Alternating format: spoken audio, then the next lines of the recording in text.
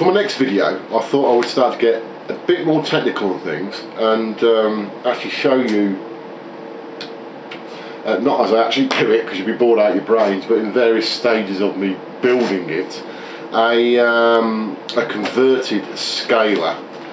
Let me start from the beginning and you'll probably understand what I mean by that. In some of the previous videos that I've shown you about scanline stuff, and I've shown you the SLG 3000 scanline generator working on an LCD screen, as I explained in the video, you need something called a scaler to basically take the output from your RGB SCART console. If we say something like Super Nintendo or Saturn or whatever it is, but if it's presumably it's RGB SCART,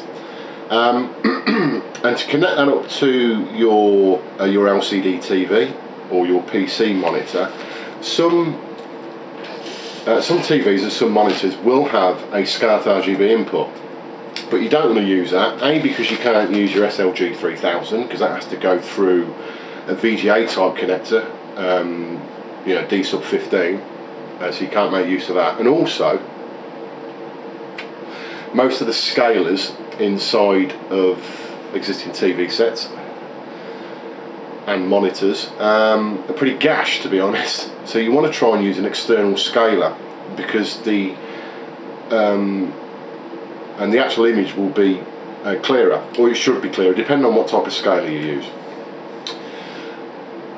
Now, in the video that I did previously, I was using an old type of scaler, and the picture was fine. I mean, to be honest, it was fine. It was fine. It was a SCART RGB to VGA scaler, so it did exactly what I needed to do.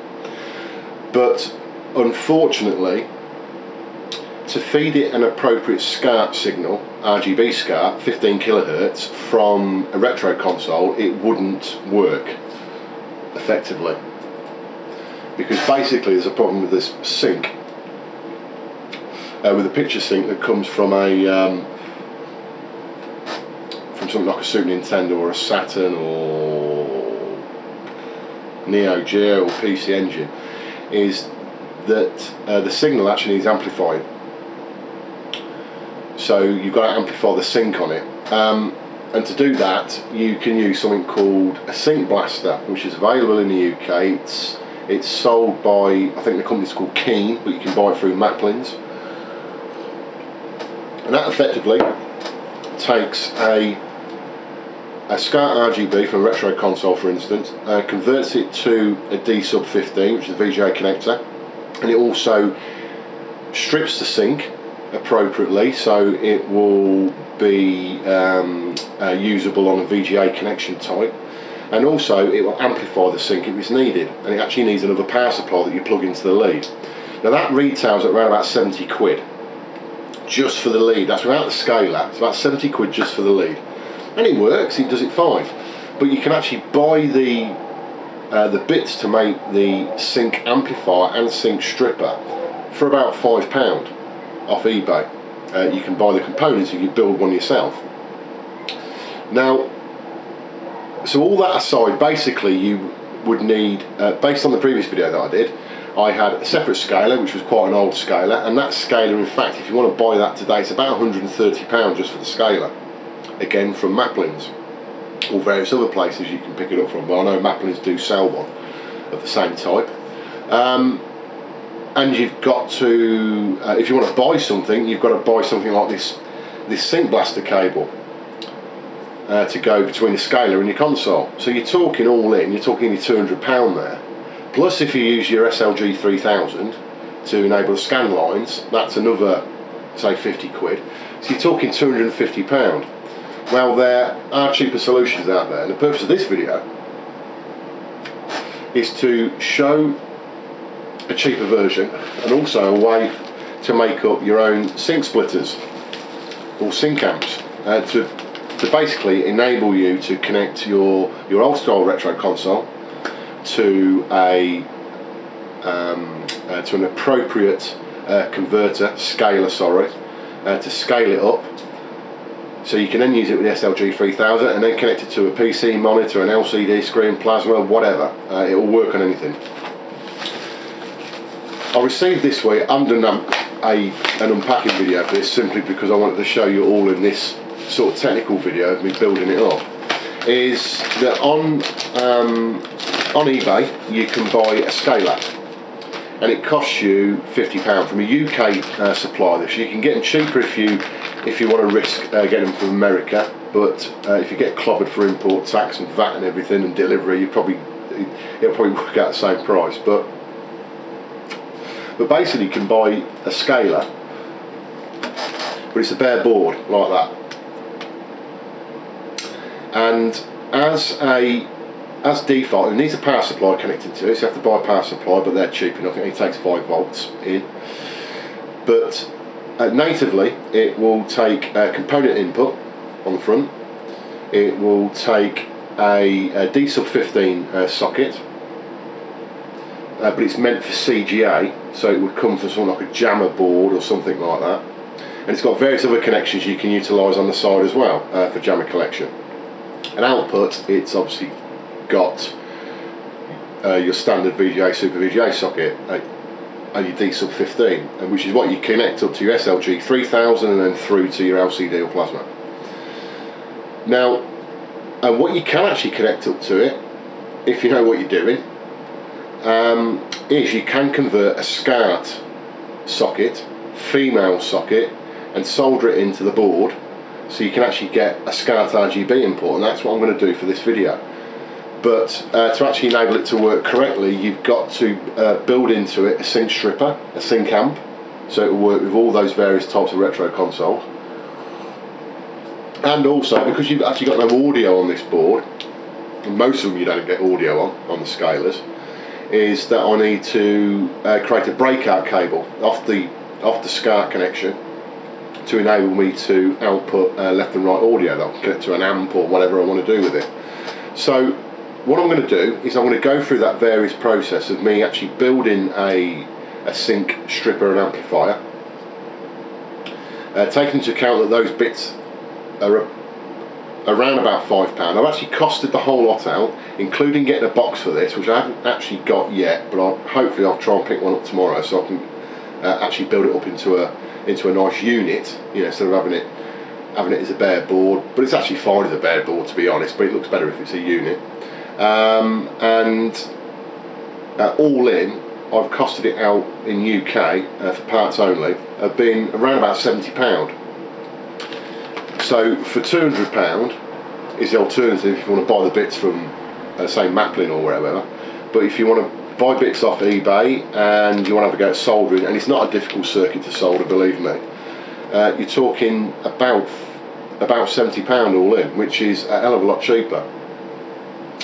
And the quality of this scaler is actually better than the quality of my old scaler, which is actually about £130 to buy. So it's sort of win-win really in that way.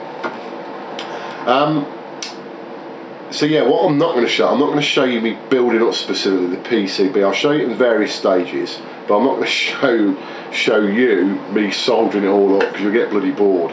So I'll do it in various stages, and there will be quite a bit of information to go through, but I don't want to get bogged down in too much detail because you'll just switch off. But if you want to ask me anything specific about the sync circuit or how I've soldered stuff or whatever, then of course fire away in the comments. But we'll see how we get on, and hopefully, fingers crossed, it will all work when I plug it all in. I haven't done this before as regards to building this sync stripper or sync amp, and I haven't tried connecting it to this board either, so I don't know whether it's going to work. In principle it will work because that's actually what I'm using already, albeit in a ready-made cable that I've got that costs, you know, 60-70 quid. So hopefully for a £5 we can get it all up and running, more or less. And yeah, so I'll show you that. I'll show you the board running as well in the end on perhaps on a big LCD screen downstairs, because the previous videos I showed you were on a PC LCD. Right, just very quickly now, I'm just going to run through the various parts that I'm going to be using. This here is the breakout lead that is actually, that actually comes with the eBay CGA to VGA Scaler. So the white end will be what you plug into the actual scaler board itself, and it has the various wires coming off it for red, green, blue horizontal, vertical sync and ground. We have a printed circuit board, which I won't be using all that. I'll only use a very small part of that, but that's to mount my components on. The actual components is, we've got an IC there, which you can't see very well, it's not going to zoom because I've got macro mode on, but that is the actual chip that does all the clever bits. So that effectively is what takes the composite sync and strips it out to horizontal and vertical, or splits it to horizontal and vertical, ready for a VGA type input, and also this amplifies the sync circuit as well, so it'll work with the retro consoles. And this is called a LM1881 IC, and that's specifically for that task of doing that. We need a resistor, and this is a 680 k ohm resistor. We need 2 disc type capacitors, which are 0.1 microfarad. So that's all part of the sort of main splitter circuit. And then as auxiliary items, really, for connection, we have a phono connection. There are 2 of them. So it's red and white, which will be used for left and right audio, and I'll take that off of this connector, which is the female SCART connector. So my console SCART lead will plug into this, and then off the back of that, that will go through the sync stripper, through into the loom that I've got, into the CGA VGA Scaler, and off the back of this, I will also take the appropriate audio plugins off, so I can get audio through an amp. So that's the basis of the kit. Okay, so here we have the unit completely wired up. I have checked it, it does work, and it was fairly straightforward, to be honest.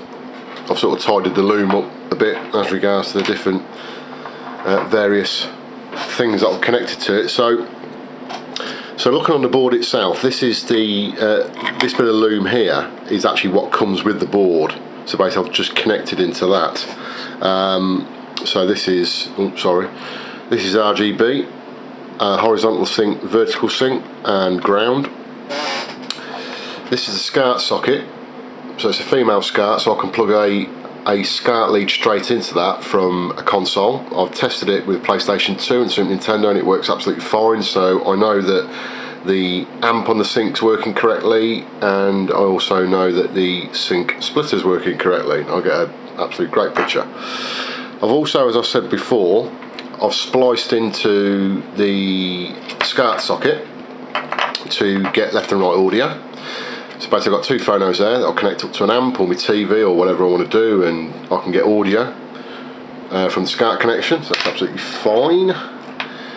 This is the actual sync splitter circuit. So you've got the IC there, 2 capacitors and a resistor.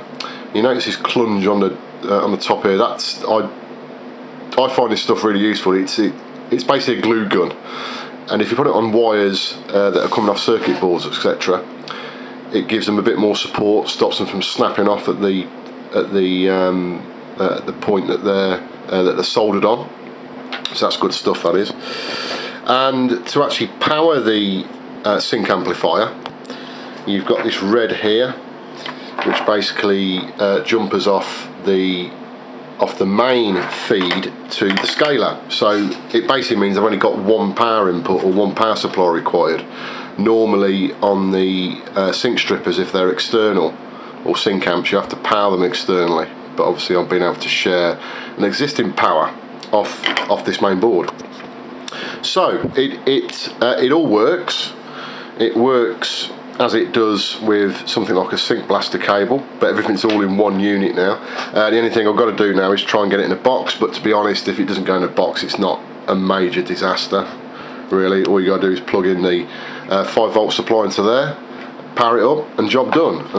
And obviously plug your RGB SCART cable into that from your console, plug your audio into that, and you're good to go. So the main benefit of this kit now is the fact that I've got a multi-input scaler, I've got my component inputs which are already mounted on the side of the board, which are part of the board. So for instance, if I want to take a component input from a PlayStation 2, an Xbox or a GameCube, I can do that and get a slightly better picture quality on the progressive input side. And of course I've got this kit here which will let me accept a SCART RGB feed, and obviously these on the side here are the output to the monitor or the LCD screen. So what I would normally do with this board is actually stick this afterwards, so I'd get a VGA cable coming out of there going into the input side of my SLG 3000 scanline generator, out of that straight to the TV or the LCD monitor. And like I said, I have tried this, it does work, and yeah, that's all I can say really. I don't really know what else to say. So in essence, this bit of kit, which is a CGA to VGA scaler, will enable you to play your retro consoles on an LCD or plasma screen or monitor via a VGA socket, a D sub 15. It will scale the picture up, and it will also enable you to have in line, as I've just said, an SLG 3000 scanline generator, which is really what this is for, to be fair, is to get the benefit out of that. But even if you don't use that, this will scale the picture into the TV better than most TVs will anyway, with their inbuilt scalers, because they're pretty naff. And the total cost of what you see here, obviously minus any labour that you put into it, is, excluding the case, is, I think I worked it out to be about £65 all in, so that's a scaler as well. You get a case for about £5. I'm going to try and locate a case tomorrow from Maplin, one that I hopefully will fit quite nicely, and I'll mount it all in the case. But that is your finished project really for CGA to VGA scaler with a SCART RGB mod, an audio mod. Thanks for watching.